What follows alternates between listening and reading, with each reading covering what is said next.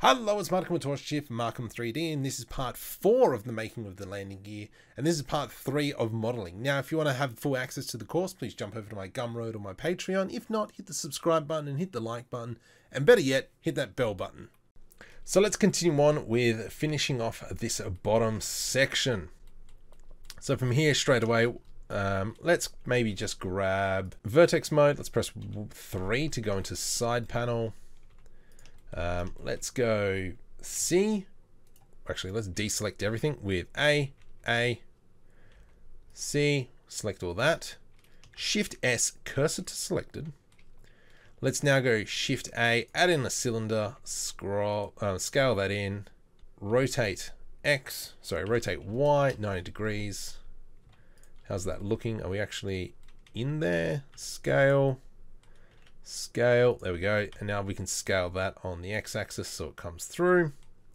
And then we'll do what we did before. Control R to put that edge loop in. Let's go right click to put it back into the middle. Control B to do a bevel. Oops, and let's just have 2 points. Another edge loop.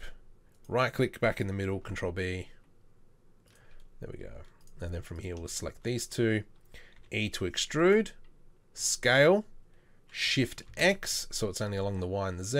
We'll put it like so.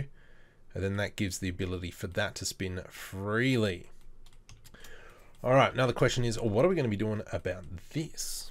I do like having the idea as we've got it up here. So maybe we take that into account. So let's maybe grab all this. C, select all that, Control L. And we will Shift D that, rotate 180 degrees. Let's come into here, Control L, delete all that. Oops, come back in again. C to select all them, Control L, scale, and how are we going to do this? Plop it about here, you reckon? Scale on the X, like so.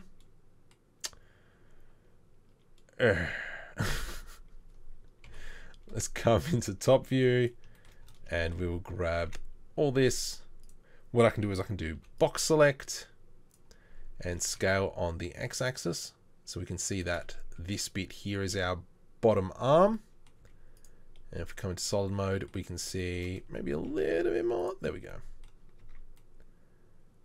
Look at that. Nice.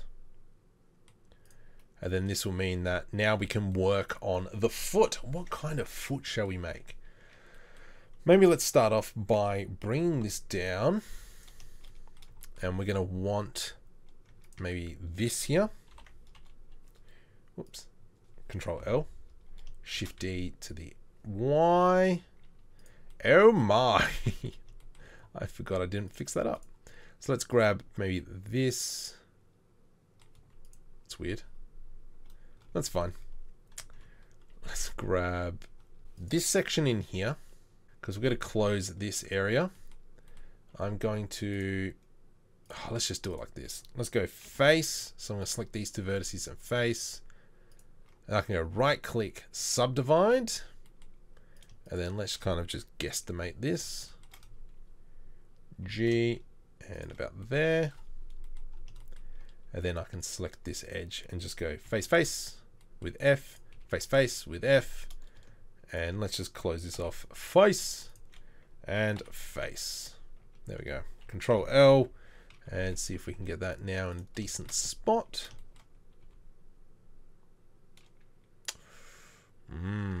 So once again, we will need to fix this piece in here. We have to remember that this will be fully extended as well. So let's kind of maybe bring it to about there-ish. I reckon I press 2 and select that edge loop, Control B. Just to round that off. Ugh. It's a little bit yuck, isn't it? So maybe let's select this and this, delete edge loop. And now I can select this, Control B. And that gives that. From here, let's do what we did on the other piece. Select here, press 1 to go into vertice, select this bottom bit, GYY, sorry, ZZ. So something like that. All right. Yeah, I'm fairly happy with that. But now the question is what kind of design should we do? Should we make it kind of like a ski shape? And that way, as it kind of lands, it can still be moving forward ever so slightly, and it will kind of won't destroy the brake. I mean, the lever. I mean, the landing pad.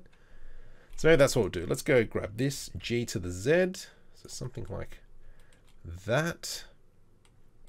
I'm going to put an edge loop through here.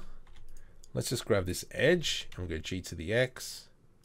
And we'll kind of just block it out. Let's just fix this up. Grab that edge, G to the Z, and we'll scale that on the Y-axis a little bit. It kind of looks like an ironing board at the moment, but I'm fine with that. Maybe what we can do is we will tilt this front section up. So what we can do is grab this G to the Z, and let's maybe put an edge loop in there, G to the Z. Let's go Control B to add in that bevel, like so. I don't think that edge there works, but let's go GG. Okay, G, something like that. That's not too bad. Should we create some pockets in here? Just to make the landing gear a little bit lighter. So for instance, if I put an edge loop through there, and an edge loop through there, we can kind of grab, how should we do this? Maybe what we'll do is put our bevels through here again, Control B. Put an edge loop through the center to make sure that's nice and sturdy. And then, let's go edge there. I'm gonna move this over more to the edge, so let's go GG. And we'll grab these vertices here, delete faces. Let's delete this edge here and select the bottom, Control L, delete faces. Ah, dang it, I deleted too much. Whatever, delete faces.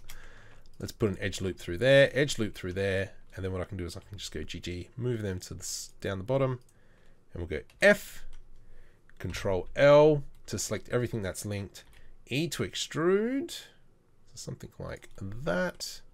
I am going to keep that there, just kind of like that extra support. Let's go with that. From here, what else could we do? Maybe we might grab just that face there, Shift D, Z. Let's scale that on the X axis. I'm going to grab this center edge. And let's go G to the Y.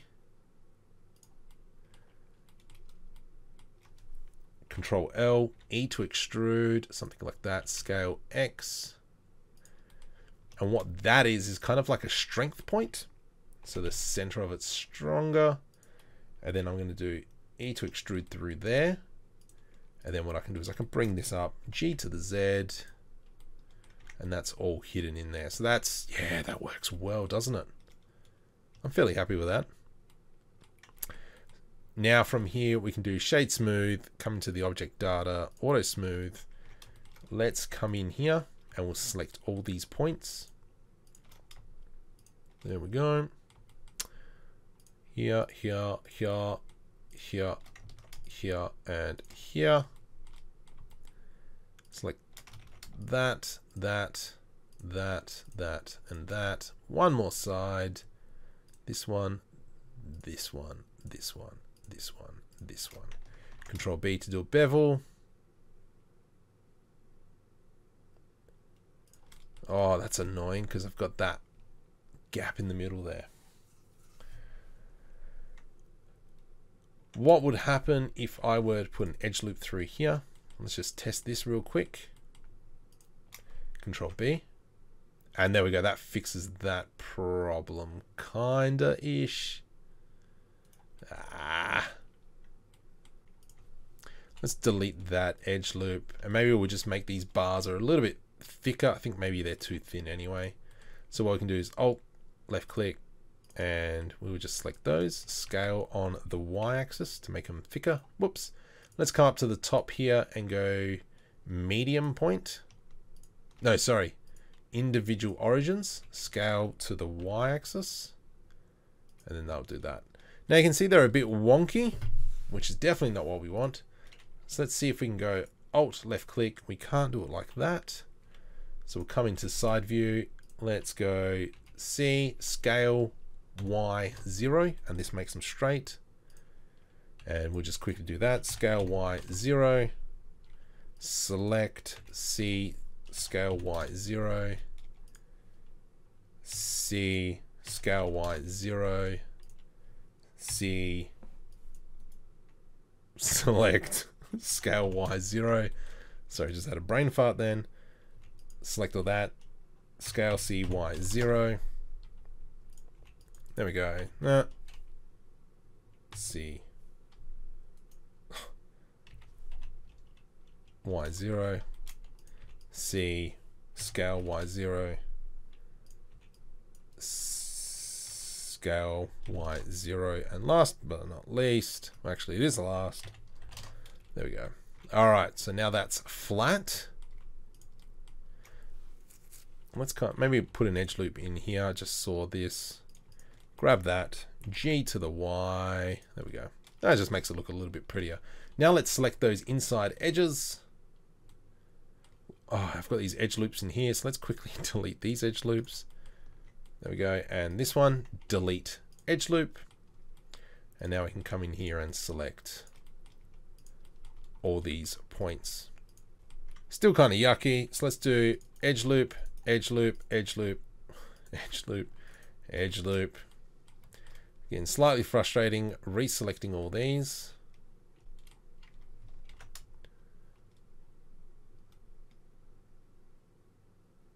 Let's kind of just do that. That to me is hunky-dory. There we go. We've now finished off our landing gear. That is looking quite nice. So we'll finish up this video now. It's a bit of a short one compared to last week. In the next video, we'll go about texturing this, and we'll try and do it with all PBR without having to do any material. Well, we need to do materials, but without UV wrapping and so on and so forth. So if you want to follow along, please make sure you like and subscribe to the channel. It really helps me out, keeps up to date my content. And if you want a copy of these files, these will be available on Patreon.